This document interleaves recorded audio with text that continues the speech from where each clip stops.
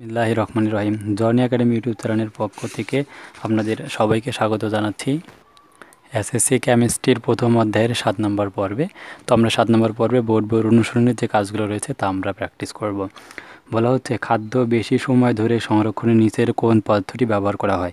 এখানে আমাদের রয়েছে প্রিজারভেটিক্স, কীটনাশক, ওষুধ এবং সার। এই 4টা অপশনের মধ্যে কোনটা হবে, তার জন্য আমরা উত্তরটা হবে আমাদের প্রিজারভেটিক্স।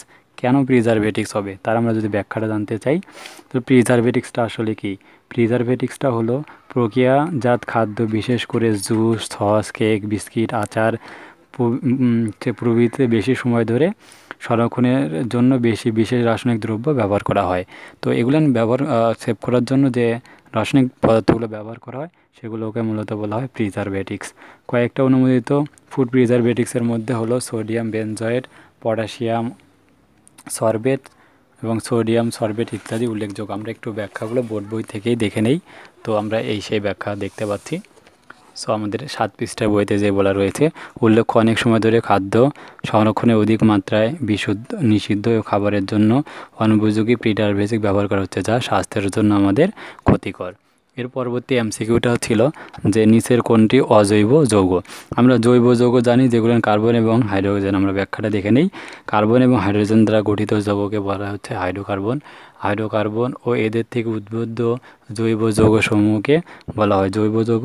পানির আণবিক সংকেত হলো H2O, যা এখানে কার্বন নেই, সুতরাং পানি একটা অজৈব যৌগ। আর বাকি যে আমাদের 3টা রয়েছে, শ্বেতসার, চর্বি, আমিষ, এদের মধ্যে আমাদের কার্বন হাইড্রোজেন দ্বারা এরা গঠিত, তাই এরা হচ্ছে আমাদের জৈব যৌগ। আর পানি হচ্ছে আমাদের অজৈব যৌগ, যেখানে কার্বন ছিল না। এরপরে আমাদের 3 নম্বর কোশ্চেনটি তারা বলছে, একটি সিলিন্ডারে ক্লোরিন গ্যাস আছে, সিলিন্ডারের গায়ে তুমি কোন সংকেতটি দেখতে পাবে? তো সিলিন্ডারের গায়ে আমরা এই 3 নম্বরটা দেখতে পারবো, কারণ আমরা সিলিন্ডার যেমন খেয়াল করি, সিলিন্ডারের মধ্যে আমাদের কি কি থাকে, আমরা যদি তার একটু ব্যাখ্যা খেয়াল করি তাহলে আমরা বুঝতে পারবো। সিলিন্ডার গায়ে বৃত্তের উপর আগুনের শিখা সম্বলিত সাংকেতিক চিহ্ন করতে হয় যদি সিলিন্ডারের ভিতরে কোনো জারক পদার্থ, অক্সিডাইজিং এজেন্ট, গ্যাস বা তরল পদার্থ, এমন ক্লোরিন গ্যাস থাকে। নিঃশ্বাসে গেলে শ্বাসকষ্ট হতে পারে, এমন পদার্থ থাকে। ত্বকে লাগলে ক্ষত হতে পারে, এমন পদার্থ থাকে। এক্ষেত্রে এসব পদার্থ ব্যবহারের ক্ষেত্রে হাতে দস্তা, চোখে নিরাপদ চশমা এবং নাকে মাস্ক পরতে হয়, যার কারণে আমাদের যে চিহ্নটা ব্যবহার করতে হবে, তো এই গ নম্বর আমাদের সাইনটা আমাদের ব্যবহার করতে হবে। তো এরপরে আমাদের ঘ নম্বর আমাদের কোশ্চেনটা বলছে যে এই চিত্র থেকে আসলে কি বোঝা যায়, যার জন্য দেওয়া হচ্ছে একটা রাসায়নিক বিক্রিয়া, এতে কার্বন ডাইঅক্সাইড গ্যাস উৎপন্ন হয়, একটা হচ্ছে দহন বিক্রিয়া। তো আমরা যদি একটু ব্যাখ্যার দিকে তাকাই তাহলে ব্যাখ্যাগুলো দেখলে আমরা বুঝতে পারবো। তো আমরা ব্যাখ্যাতে দেখতে পাচ্ছি যে বনে গাছের গায়ে আগুন জ্বলানোর ঘটনাটি একটা রাসায়নিক বিক্রিয়া, কারণ আগুন জ্বলে, এটা একটা দহন বিক্রিয়া।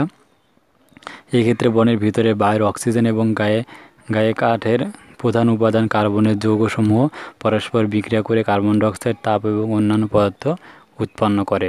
সুতরাং উপরের প্রশ্নে উল্লেখিত 3টি থেকে একথা স্পষ্ট প্রতীয়মান হয় যে বনে আগুন জ্বলার ঘটনাটি একটা রাসায়নিক বিক্রিয়া এবং এটি একটি দহন বিক্রিয়া, এতে কার্বন ডাইঅক্সাইড গ্যাস উৎপন্ন হয়। আমরা জানি দহন বিক্রিয়ায় কার্বন ডাইঅক্সাইড উৎপন্ন হয়, যার কারণে রাসায়নিক বিক্রিয়া কার্বন ডাইঅক্সাইড উৎপন্ন হয় এবং দহন বিক্রিয়া। উপরের 3টা অংশই হচ্ছে রাইট। এই কারণে আমাদের এই বোর্ডের যে 3টা অপশনই রয়েছে, তো এই চিত্র থেকে আমাদের 3টাই হচ্ছে আমাদের রাইট আনসার। তো আশা করি আপনারা বুঝতে পেরেছেন। তো এই কোশ্চেন কটা ছিল আমাদের পুরাতন বইয়ে ছিল। তো আমরা যদি নতুন বইয়ের কথা একটু চিন্তা করি, নতুন বইয়ে আসলে আমাদের এমসিকিউগুলো এগুলো কিন্তু আমাদের দেয়া নেই। তো নতুন বইয়ে আমাদের কিছু চেঞ্জ করা রয়েছে। তো যে এমসিকিউগুলো চেঞ্জ রয়েছে, আমরা সেই প্রশ্ন কয়টা আমরা এখন সলিউশন করব। তো কারণ বইগুলো একটু আমাদের চেঞ্জ করা হয়েছে। তো এরপরে আমাদের যে আমরা নতুন বোর্ড বইয়ে যে প্রশ্নটি দেওয়া রয়েছে যে নিচের কোন চিত্রটি হচ্ছে আমাদের সাংকেতটি কী প্রদর্শন করে। এই চিত্রটা দেখতে পাচ্ছি আমাদের জ্বলতেছে। জল অংশটা আমরা জানি যে অ্যালকোহল, ইথার ইত্যাদি হচ্ছে আমাদের দাহ্য পদার্থ, তাই এটা হচ্ছে আমাদের দাহ্য জ্বলতেছে, যার জন্য এটা আমাদের দাহ্য পদার্থের উদাহরণ। তো এরপরে আমরা যে কোশ্চেনটা তারা বলছে নিচের কোন চিত্রটি তেজস্ক্রিয় রশ্মি আমাদের নির্দেশ করে। তো তেজস্ক্রিয় রশ্মি আমাদের যেটা আমাদের জানি যে তেজস্ক্রিয় রশ্মি হচ্ছে আমাদের আলফা বিটা গামা রশ্মি নির্গত করা হয়। তেজস্ক্রিয় রশ্মিগুলোর মধ্যে ফ্যানের মতো সাইন থাকে, তাই এটা হচ্ছে আমাদের তেজস্ক্রিয় রশ্মির উদাহরণ। এরপর বলা হচ্ছে কপারের সাথে কোন ধাতু গলিয়ে ব্রোঞ্জ তৈরি করা হয়। কপারের সাথে আমরা কোন ধাতু লাগে আমরা দেখেছি যে খ্রিস্টপূর্ব 3500 অব্দে যে আমাদের তৈরি করা হয়েছিল কপার ও টিনকে গলিয়ে ব্রোঞ্জ তৈরি করা হয়েছিল। কপার আর টিনকে গলিয়ে ব্রোঞ্জ তৈরি করা হয়েছিল 3500 অব্দে, তাই এখানে আমাদের রাইট আনসার হবে টিন। তো আশা করি আপনারা বুঝতে পেরেছেন। তো এর পরবর্তী আমরা 8 নম্বর পর্বে বোর্ডের যে সৃজনশীলটি রয়েছে আমরা এই সৃজনশীল প্রশ্ন সলিউশন করব।